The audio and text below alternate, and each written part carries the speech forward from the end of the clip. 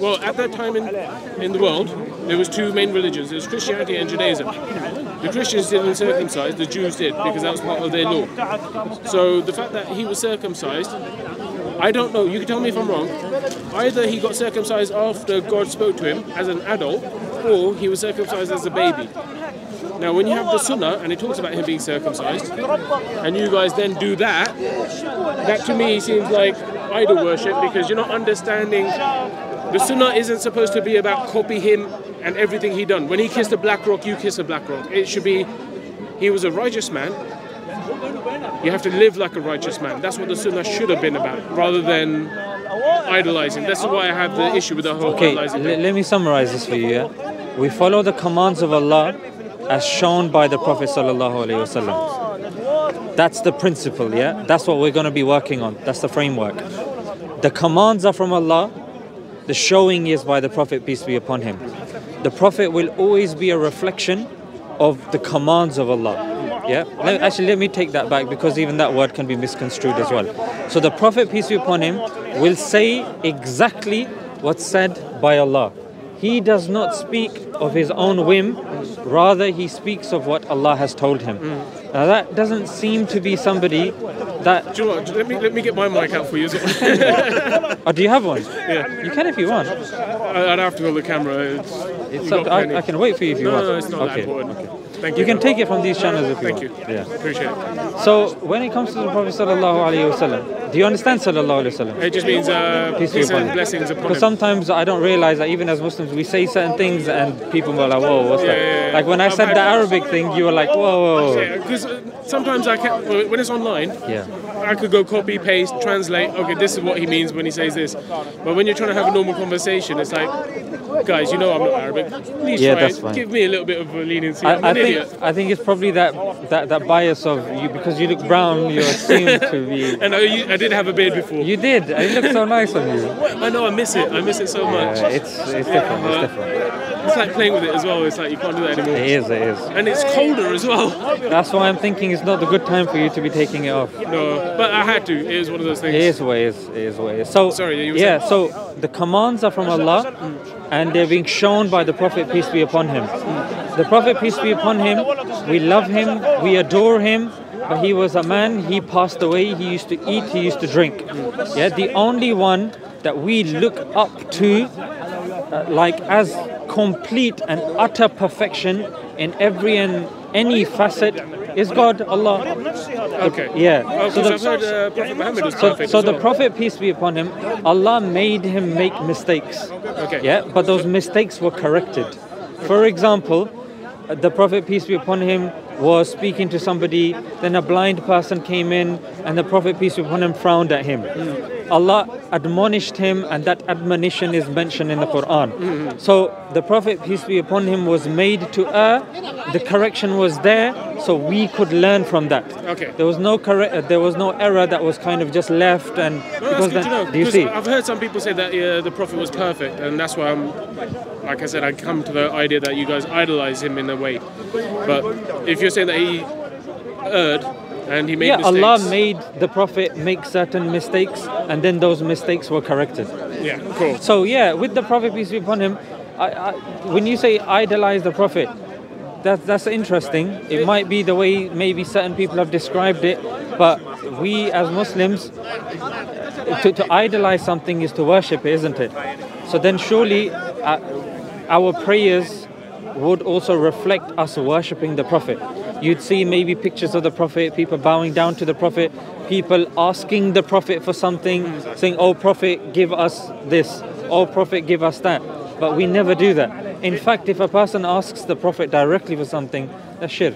Okay, so once again, you could probably help elaborate on this. On one of the things I've read recently, it said that while you're doing your prayers, you need to mention the Prophet at the beginning, the middle, and the end.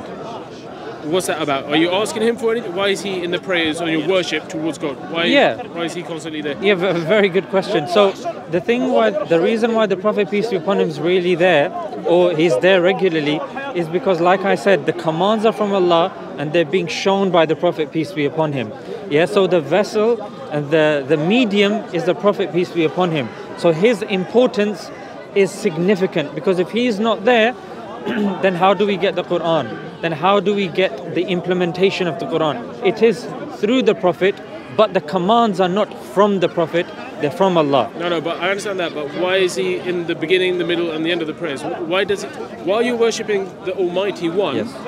why do you need to keep mentioning the person who gave you the rules from him when you're worshipping the One?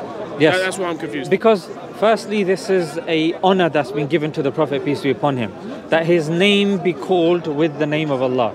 Because the Prophet, peace be upon him, is the chosen of the messengers. I'm sorry, but Go isn't ahead. that associating partners with him Not then? necessarily. In the same breath you're saying Allah is amazing, you also have to say, and so is his Prophet Muhammad and blah blah, whatever you say. If according to what you said, if we're saying Allah is amazing, we're not saying Allah is amazing and the Prophet is amazing.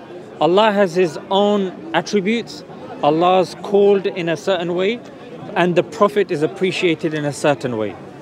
For example, we'll say, I testify that there's none worthy of worship besides God. Now, if you worship the Prophet, then the same should be said about the Prophet. However, the testification of faith is, I testify there's none worthy of worship besides God, and I testify that Muhammad is a slave and messenger of God. Okay. Do you see? Yeah, no. So they're put together in the same declaration, but their roles are distinct, and their importance in society, or the hierarchy is made absolutely categorically so is clear. it similar to when Christians are praying to the Father in the name of Jesus Christ? Would that be equivalent to that? No, because they're because- not praying to him, they're saying in the name of the messenger you sent, Jesus Christ. Yeah, so that's to do with like intercession, and that's like a Session means That Well, I'm like a Jesus three-year-old. Wasila. will intercept between you and Allah. Oh. God. yeah.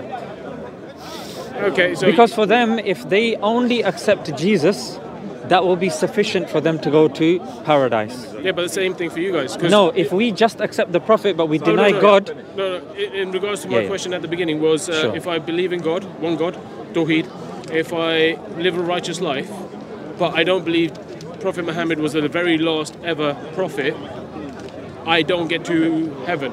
Yes. I have to believe in him. Yes. So then that becomes similar to the whole Christian idea of, no, you have to believe in Jesus Christ in order to get to heaven. He So- becomes the intermediary. not necessarily. This is a condition of faith placed by God. Yeah? So God is saying, there's none worthy of worship, like obey God, obey and follow the Prophet Muhammad, peace be upon him. You have the messengers there, you have the angels there, you must believe in them, you must believe in the life. So there are certain articles of faith. Those articles of faith, when you accept those, you are classified as a Muslim. If you do not accept those articles of faith, you are not a Muslim. So that's the... You can if you want, yeah. I've said that so many wait, I times. got one. I've said that so many Oh, times. It matches. Alright, remember to take it. I will. So yeah, over there, when it comes to Jesus, they actually worship Jesus. Yeah, they share the characteristics of God with Jesus. Here, there's a complete distinction. One is a God, one is a messenger of God. Muhammad, peace be upon him, is not mentioned other than a prophet, other than a messenger. That's all it is. Yeah, We're not allowed to worship him. We're not allowed, but bear in mind also, because based on what you said, we can't be a Muslim unless we follow the Prophet. Why? Because the Prophet is the one that's the medium for us to get that information. So to take the Prophet out of the equation means that you cannot now get information from No, God. so we'll ignore the whole day Christians believe that Jesus is God, because I'm not coming into that at the moment. What I'm talking about is the fact that they say that Jesus is the shepherd to lead his sheep. So he's the intermediary. And No, shepherd as a guide, there's no issue with somebody being a shepherd. Yeah. But to say that that person is a shepherd and now worthy of worship, no. Yeah. I'm not saying worship. That's what I said. When Sure. they do their prayer, they'll pray to the Father in the name of the person. not always. Nowadays, Yeah, well, what some people do, we can't attribute to no, the whole most thing. people believe that Jesus is God. I've met a lot of Christians who don't. No, the vast majority believe do. that they're... So that's Catholicism, I think, mainly, especially because they also pray to Mary. That's the majority. The majority of the Christians believe Jesus is God. That individual is God. Yeah, but that's not the way it should be. We could both agree that that's not the way the Bible's written. Of course. It's what they've interpreted it as. So what I'm saying is... Well, that's their belief, that's their theology, that's what they're predicating their faith upon. Whether we want it or we don't, we have to look at them and what they say, and that's the claim that they make. Yeah, but we also have to look at the book and see what it actually does say. And they believe that the book does say that he's God. Yeah, but I'm sure you've had the conversation. I'm pretty sure you've had conversation with Christians where you've pulled out verses and you've gone, actually, over here it says... Of course I don't, but I'm telling you that the vast majority of Christians, that's what they believe. But if we look at the verses which... Correct me if I'm wrong, bro, yeah? But the verses that they have in the book that doesn't say that actually says that, where he says, I worship the Father, like you worship the Father. When he says things like that, you use that to disprove that, look, in your book it says this is what you should be doing, but you're not doing it. Yeah. So I'm saying on that basis, forget what the majority we're on the are same doing page. wrong. We're on the same page. Yeah. We don't believe that Jesus is God. We don't believe in that sort of stuff. Yeah. So, but like I said, the idea is that they pray to God using Jesus' name as a mediary, and you guys pray to God using Muhammad's name as a mediary. But here's the thing, though. We are not, number one, we're not praying to the Prophet. No. So where are you getting this from that we're praying to the Prophet? Well, it's not praying to the Prophet. Okay. It was more of, while you're praying to God, yeah, you're using, mentioning him. Yeah, you're mentioning him. So like what? Like the Christians do. No, but I'm just saying. Okay. So here's the thing. There are certain praises of God that you can say independent of the Prophet. Yeah. For example, Allahu Akbar, Subhanallah, Alhamdulillah. Yeah. Sorry, I'll translate these. God is great. Allah Akbar. Allah is the greatest. Allahu Akbar. Subhanallah means glory be to God. Alhamdulillah, all praise be to God. Even La ilaha illallah, in the hadith it says that the supreme of dhikrs, the remembrance, is La ilaha illallah. Okay. Yeah, which is there's none worthy worship besides Allah. Yeah. So there's many remembrances of God that his name is there by himself.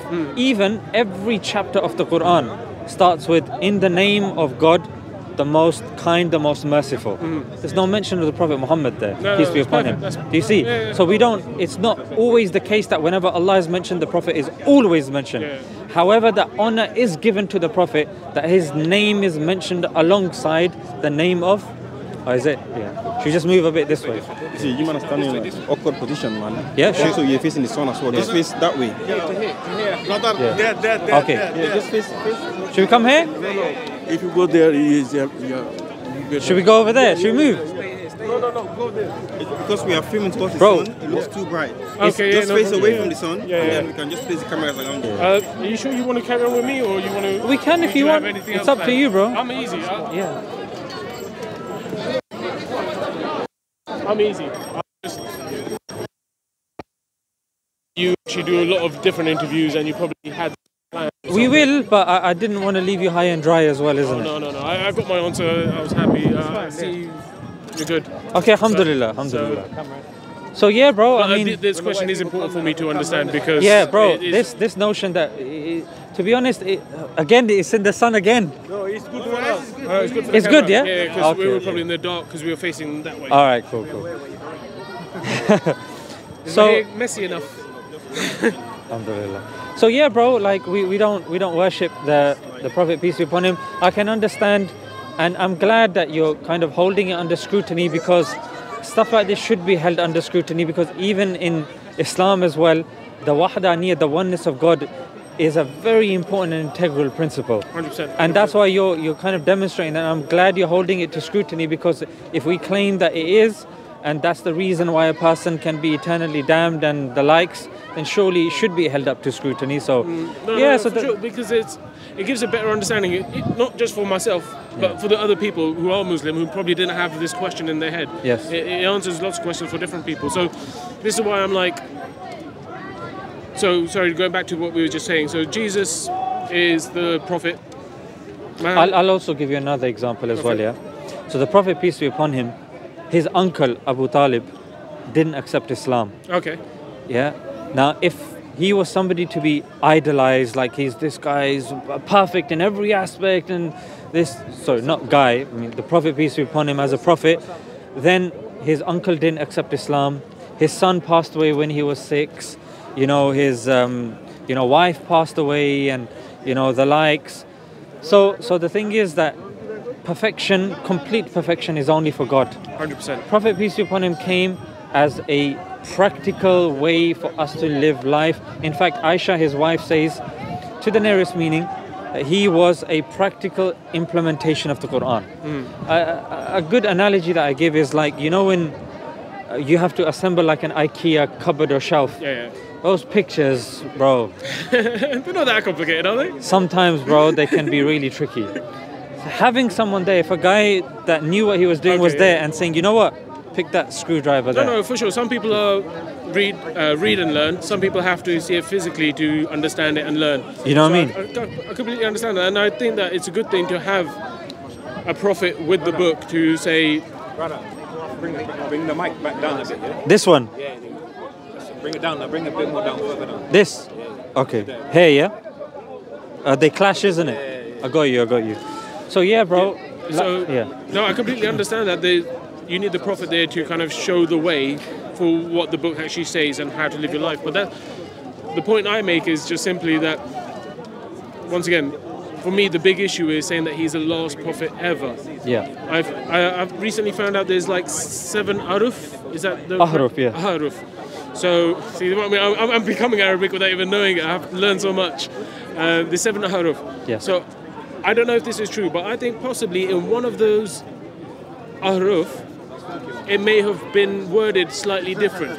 Instead of saying that he's the last prophet ever, it could have been he's the last prophet for Islam, like I believe. The two qira'ahs that we have of that particular verse, both of them say the same thing. What's a qira'ah? Qira'ah is what's derived from the ahruf. But there's 7 different ways, 7 Ahruf.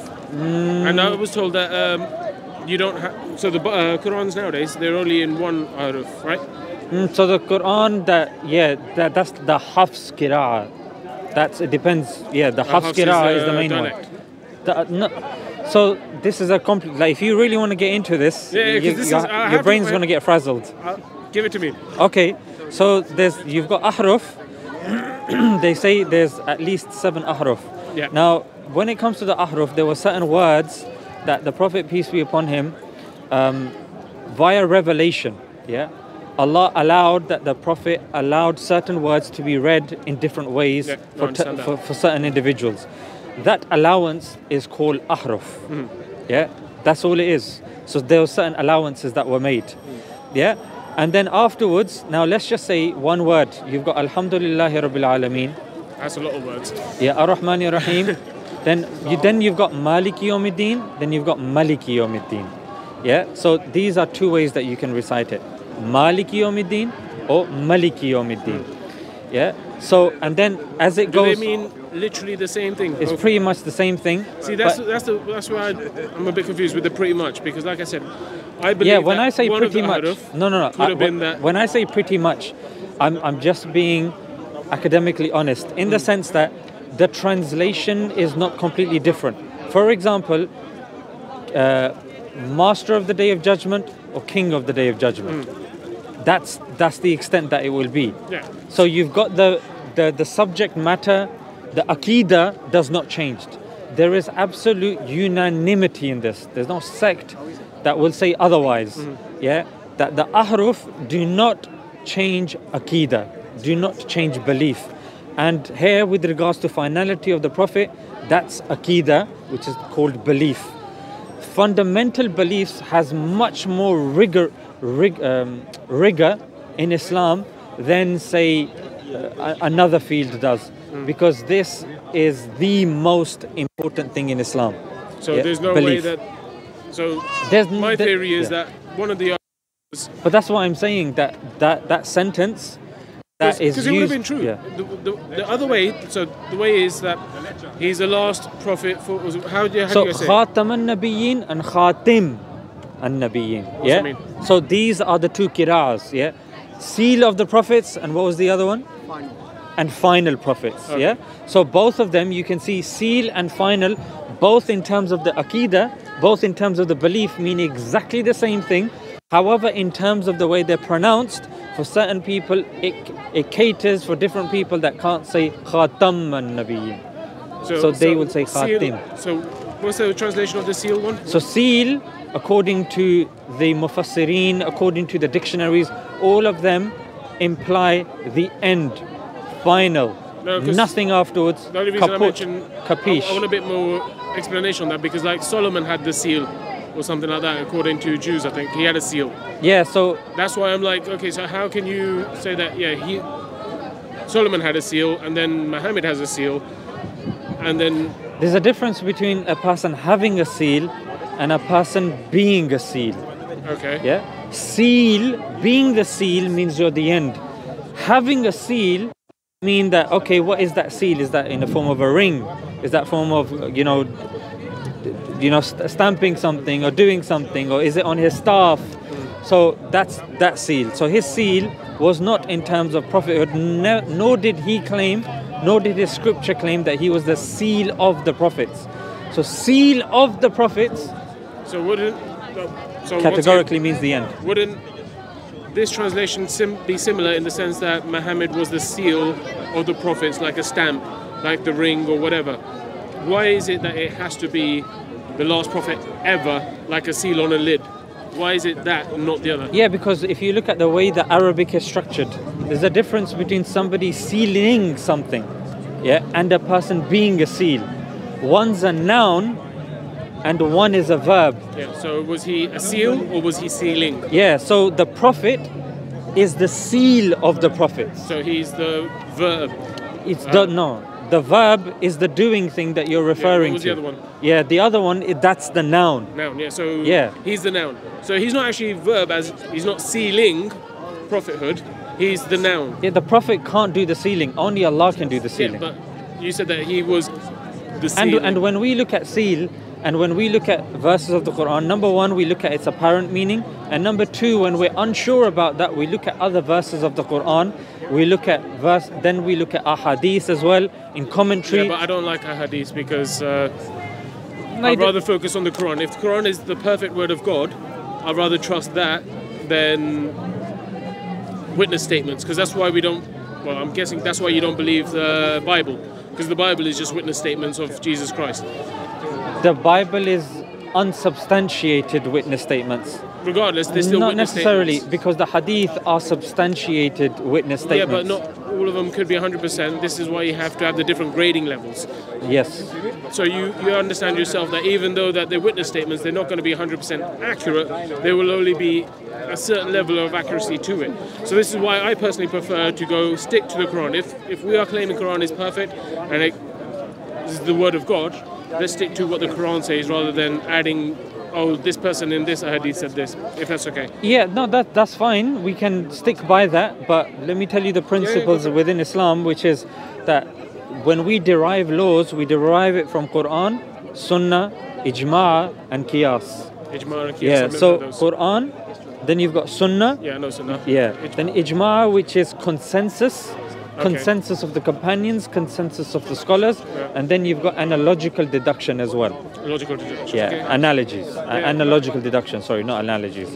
So these are four principles. So hadith comes number two. Yeah. Now how we get hadith and the grading of hadith, etc., that is an integral part of Islam. Like the Quran will give you principles, it will not elaborate on those principles. Yeah, but for example, the Quran will say... I'm sorry, but you can't say it's integral when the Quran doesn't specify the hadith. The Quran says, you got to follow the life of the Prophet, which is the Sunnah, which I understand, but it doesn't say the Sunnah and the hadith, because the hadith was obviously come around afterwards when people were like, oh, what does this mean? What does that mean? When they were asking the Prophet's companions. But that's why we had the discussion. That's why we had the discussion earlier, isn't it? Which one? Of testifying Allah and testifying about the Prophet, peace be upon him, as well. And because the Prophet, peace be upon him, walaikum salam, because the Prophet, peace be upon him, is the medium, he is the one that's showing us his words are very important and they do need to be meticulously preserved. However, if somebody argues, okay, this or that, yes, they are being preserved by man. And yes, there are opinions, but to disregard all of hadith, that's false as well, because the grading of hadith, there's ijma'. Like when it comes to Imam Bukhari, his Sahih, that's the third principle that I said, Quran, Sunnah, ijma'. Ijma' has been done that after Consensus. the Quran, that consensus has been done that after the Quran, Bukhari is the most authentic book. After that, you've got Muslim, then you've got Ibn Majah. No, I understand that, but if you look at the modern world today, if we were to go by consensus on the majority of people, they'll say that Israel has a right to do what they're doing. We have to understand at some point, some people can be brainwashed, some people do have no thinking skills or whatever. So we have to try and look at, this is why personally I prefer to stick to the Quran itself, because if that's the word of God, there is no if, buts or maybe. That's what what the Quran says. This is why, like, I understand consensus is important, but you have to also understand that consensus can be manipulated. Like I said, if we look but in order for somebody to say that consensus is manipulated, you need to bring something credible. I don't need to. Well, that's what I'm saying. I'll give you an example. I'm saying I understand. We test it. Let me just answer your point. Looking back at the Quran, what does the Quran actually say? I don't want to talk about what this person said or what that person said. Let's talk about what the Quran says, because then that way we don't need to worry about consensus. We talk about what is factually in the Quran. Yeah, you understand? We can stick to the Quran. Yeah. That's no problem, but I said that I'm giving you our general position as well. Okay. So so our general position encompasses the fact that you do have authentic hadith, you do have mutawatir hadith, mass reported hadith, which is akin to the Quran that has mass reported chains as well. So mass reported chains are of the highest value. To say that stuff can be manipulated, etc., etc., there has to be evidence for that. Now Israel, the thing with the Israel thing that you've raised, it's very clear. There is evidence for that. You can say there's lobby groups, there's clear hypocrisies that can be seen. There can be, contradictory statements. I think they're in the wrong. So I agree of course, with that. Of course. But what I'm saying is, most of the people in the world won't be saying that. But what I'm saying is that pertaining the chains of narrations, it takes all of what you've said into consideration. Yeah, the name, family, tribe of the person, the honesty, where they studied, who they studied with, where they were, and all that sort of stuff. Were they accepted in their community? Were they reliable? What did they say? Did somebody else verify that? So the hadith process, I don't want it to be kind of misconstrued or even compared to, say, the Bible, or compared to, say, other sayings, because let me tell you something. When it comes to the hadith literature, there's no other religion that has something similar to the isnad and the hadith science that the Muslims do. I have no idea about that. You could be right, but look into that. To me, it's not important, because if we've got the book of truth, listen. It's not. Listen. The reason why it's not important is because, like you said, you don't know, and because it's been recorded, and you can check it afterwards. Maybe it's something you can research into, and then you might think differently. That's all I'm saying. The reason I say that is, once again, so if we were to look at the Israel-Palestine conflict again, I don't want to keep bringing it up, but unfortunately it's the most relevant example I could think of. Yeah. If you had Israelis who had all given witness statements, and those witness statements were then verified by other Israelis, and those Israelis were then verified by other Israelis, at some point you're going to go, yeah, they're sticking up for each other. It's not that it's 100% true, it's that that's the narrative that they want to push. So this is why I understand where you're coming from, but when all these lineages of authentication are all Arabic and they're all around the same time and all around the same people, I can't just go, yeah, 100% I believe that. I have to look at the truth, which is, according to you guys, the Quran. That's why I always stick with the Quran only. I appreciate what you're saying, I appreciate why you guys do what you do, but personally, as a non-Arabic, non-Muslim, I have to understand that I'd rather focus on the Quran itself and what it says. This is why when you said the whole seal thing, being a noun and a verb, a noun... That was an example. No, but... Yeah. I was saying that the way that the words are used, that is akin, and that needs to also be taken into consideration when looking at 100%. the usage as well. What was the fourth thing you said? So the third thing was consensus. What was the fourth thing? Analogical deduction. That one. So using that one with this thing that you told me about the seal... But it comes in hierarchy though.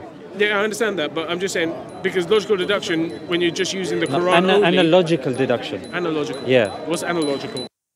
So if it happened at the time of the Prophet, peace be upon him, a fly falls into your food, the Prophet, peace be upon him, says, one wing contains poison, one wing contains this antidote, so therefore dip it completely in, so both of them neutralizes, and then that's fine. So today, obviously, we're not all living in the desert. There's other creatures that fall in. So scholars will then use analogical deduction and say, okay, what other insects follow that similar pattern to that fly as well? And they will take an analogy and say, so it's using more analogy than logic. Well, they both. Can you do one without the other? I don't know. That's a good question. I have to think about that one. Yeah. But the point I was going to make was that the seal, because the seal thing I think is really important. The seal thing you said is either a noun or a verb. That's not what I said. I'm reiterating because obviously it's been recorded. It's not to do with noun or verb. I gave an example. No, I know. One is sealing something. And one is a seal. Yeah. And I said one is like a verb, one is like a noun. Yeah. I'm not going into that with regards to this passage of the Quran. Oh no, I wanted to go into that passage. Yeah. That's why. So then we need to go into. I want to know, is that word that they use a noun or a verb? Because I think that's an important distinction to understand if the interpretation has been maybe misunderstood. Not necessarily, because the noun or the verb is not necessarily going to change the meaning over here in this position. I think it would, because I could agree. Okay, let me give you an example. Yeah. The way, because what we're doing is we're using the English parameters and we're applying it on the Arabic language. So pertaining this verse, the only way we can accurately, break it down is by analyzing sarf, nahwa, and that's Arabic. Yeah, that's morphology and lexicology, and that's Arabic, and that's of my remit. Okay. That's why I'm not. That goes on to another point, but I'm not going to make it, otherwise the conversation will go forever. But. So lexicology, morphology, and that sort of stuff. But at the very simple nature, it's anytime we want to understand the Quran, we look at Arabic. Yeah, and then if there's a bit of confusion, then we look at the Quran. The Quran does tafsir of certain words. So we look at explanation. Okay. Yeah. So if you don't know, okay, what does this word mean? Look at the in the Quran. How has that word been used elsewhere? Yeah. And then we can understand, where it is. Then we look towards the explanation given by the Prophet. Then we look at the explanation given by the companions. So there's a hierarchy of stuff. It's not as simple as, oh, it's a noun or it's a verb, because nouns and verbs in the Arabic language have a different weighting than they do in English. I merely gave you an example of how the word seal can have, in the English language, it can be used in two different ways. I understand, but unfortunately, you also kind of back my point up, which is that it could have possibly meant that he's the last prophet of Islam, but it's turned into he's the last prophet ever. But we already discussed that, though, isn't it? No, but that's what I'm saying. Yeah. For me, because that's my biggest point with Islam. There's nothing other than Islam, though. That's the thing. No. Islam means submission. So I agree there should be nothing other than submission to God. Submitting your will to God and following the Prophet of the time. Not following him as in doing exactly what he did, but following him as in he had a righteous life, so you have to be righteous. That is where I would see, this is where I think wording is important and understanding is important, because I've seen people do street dawah. That's the right word, right? Yeah. They've done preaching on the street and they've converted someone in 2 minutes. How is this person that have only just heard about Islam, who's only just heard about Arabic, suddenly a Muslim, someone who's submitted their will to God? How do you know without doing the history? Because you just said that Arabic. No, how do you know that it's only taken 2 minutes? I'll give you an example. I've spoken to some people, they've taken Shahada very quickly. Yeah. But upon asking them, they say, most of my life I've spent with Muslims. Most of my life I've spent in a Muslim country. So I've learned stuff. But like you just said, Arabic is a very complex language, and you have to look at 4 or 5 different things in order to understand the translation of one word. In order for someone who doesn't speak Arabic to take their Shahada without doing years and years of study first, because I think that becoming Muslim is a good thing in the sense that you submit your will to God and you work the righteous path. I agree with that 100%. But when some people are just trying to convert people and get numbers rather than quality, I think that there's a disconnect there, where you're not actually getting someone to become a Muslim, you're getting them to just believe in this identity, and they're just doing identity stuff. Then it's not actual submission. So Well, I think that- there's a really Well, I mean that you're questioning the intentions of two different groups of people here. You're questioning the intention of the person that's accepted Islam, assuming that he's only accepted Islam based on 2 minutes worth of research. Yes. And you're questioning the intention of the person that's giving da'wah, that he's only doing it to rack up numbers. Yes. So I mean that's very far-fetched, to be honest. And Really? I mean you'd have to evidence that. bro. Even the Quran dives into that. No, I'm sure it says. Yeah. The Quran says a lot of things that people still do. But the point is that, like, I see people going, oh, do you know what? Islam's the fastest growing religion. Yeah. It's this, it's that. And they're using it as a tactic to get more converts or reverts, because you guys call it reverts. This is why I say it's not about numbers. Like, half these conversations here is like, oh, do you believe in God? Do you believe this? Do you believe that? Oh, you're Muslim. You might as well just say your Shahada, become one of us. You get the brotherhood. We'll back you up. And Which is true, by the way. I'm sure it is. It's a good thing. Brotherhood is great. It is fantastic, especially when you, like you said, keeping each other sharp and trying to learn as much as you can is great for that. But I just believe that in order to really truly submit your will to God, you have to do more than just 5 minutes of research and just know a few Muslims, because I've known Muslims all my life, and most of them aren't actual Muslims, as in submitting What's their your will. Daman. Daman. Yeah. The man. So, With the man, yeah, Daman. Okay, Daman. So the thing is, everybody's got a different. Come on, Zisha. Remember your name. Yeah, the man. Yeah. Different people have a different barometer of evidence. Yeah, and different people, and that's the thing with da'wah as well. Some people, they already believe in God. They actually, for them, like I met certain people. They said, "Bro, it doesn't really matter how many evidences you give. It depends on how I feel." Yeah. Now, whether you agree with that, whether you disagree with that, whether there's quality, whether there's no quality, different people require different forms of evidence. So some people, bro, they literally have one obstacle that's preventing them from believing in a God. Some people, being in a Judeo-Christian society, they believe that, you know what, God is like this, or he's like man, he's this. But having the option that, you know what, God is not a man, God is independent of, Creation. Yeah, creation and the likes, and you know what, textual criticism is a thing, etc. You don't need to speak to them for very long. For them, that will be enough. However, for some people, they've been traumatized because certain religious figures have acted in a certain way. Yeah, for certain people, they've been around non-practicing folk, and they need, rationalization. Why would they I work? agree. Everyone's got an individual case. So that person that's come with 2 minutes, that's what I'm saying. I've spoken to these people and they say, you know what, I've been around Muslims, and you know what, I just didn't know this particular thing, or I didn't want to take my Shahada because, I don't want my parents to find out. I said, bro, you can take it in secret. Your parents don't necessarily have to find out. He's like, oh, I didn't know that. Is that allowed? I said, yeah, of course it's allowed.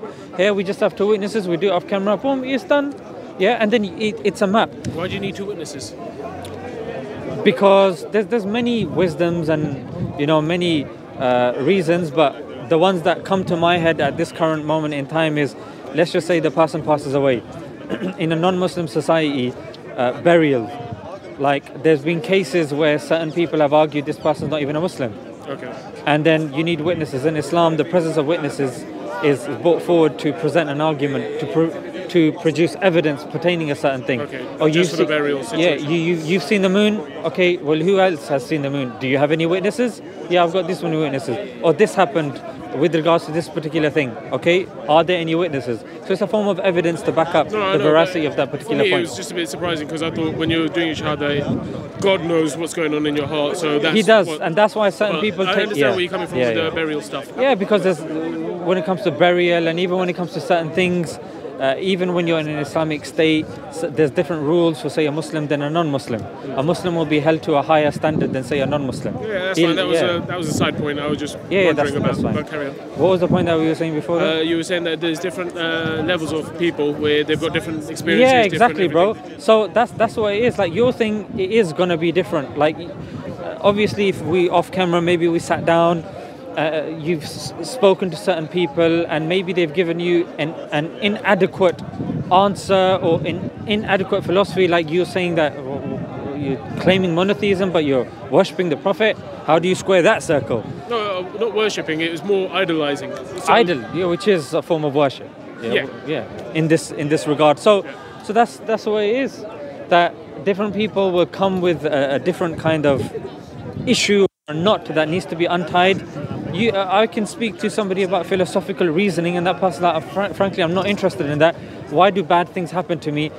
Like one of my friends, he said that he lost his daughter, miscarriage, and he said then he lost another daughter, and that was enough for him. He was like, look, I have to now regroup now. Like, why is this happening? What's the point of all this? And he started looking into the other religions, and he started looking. For him, it was the problem of evil, and which religion has the best answer for that, and which is the most convincing. He found it to be Islam, and then he said, Alhamdulillah, Alhamdulillah means all praise be to Allah, made the right decision, and that was enough for him.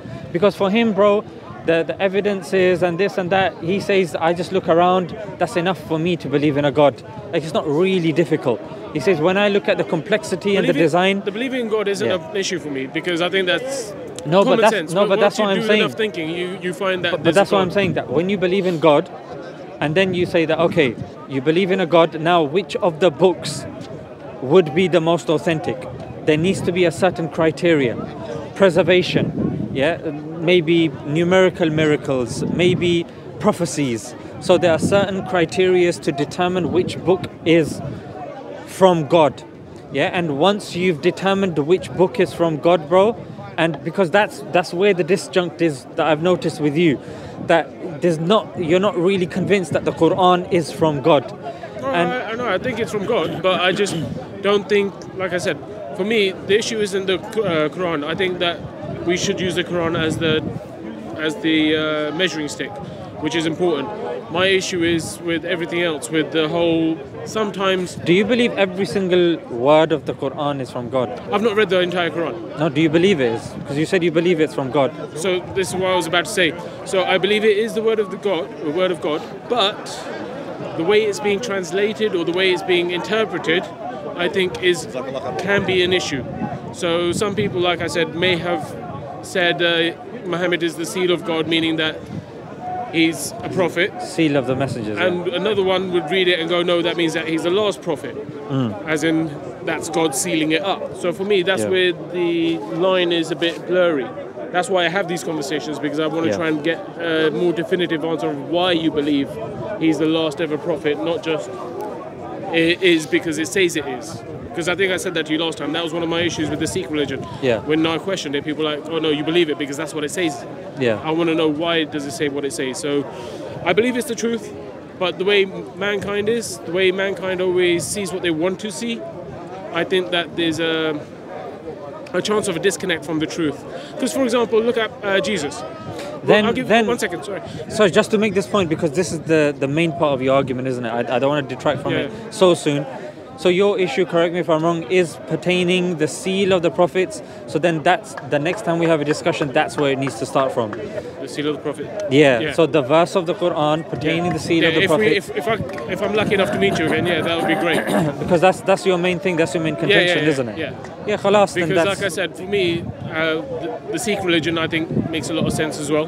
But to pick one over the other, I'm not going to, because I think from God. So my point was just going to be this. Yes, because you said earlier about people who finally decide, oh, I do want to worship God, which book do I follow? My answer is that Jesus didn't follow a book. He was given revelations and stuff like that, and he was able to find the truth. He didn't have a book, and he was then able to teach the what the people called him? Disciples. He was able to teach his disciples things and get them to the next level, and they were able to go out and do miracles. And they didn't have a book. So the idea of that you have to have a book is kind of lost on me, because I don't think you need to have a book. It's important to have the truth, but you don't need to have Jesus a book. Did have a book. He was given the Injil. What's the Injil? The Injil was a revelation revealed to Jesus. Well, they call it the Bible nowadays, but that's... The Bible nowadays is... it's what Matthew, Mark... Those are witness statements by Matthew, Mark. whatever. So those aren't the actual words that were given to Jesus. Those are the words that he may have said that they wrote down. But we know for a fact that Injil was revealed to Jesus. Yeah, so A book was revealed to Jesus. yeah, but it wasn't a book. It was knowledge that was then turned into a book. Yeah, potential book. Yeah. So those people didn't have that book at the time. They just asked They him did. questions. They did. They would become. So they did, because then the precepts were taken from the book, isn't it? It's like when Allah says, "We revealed the Injil to Jesus." How else? So they had Jesus, they had the Injil as well. It's the same even with the Muslims as well. We had the Prophet, peace be upon him, we had the Quran as well. The Prophet showed us the Quran.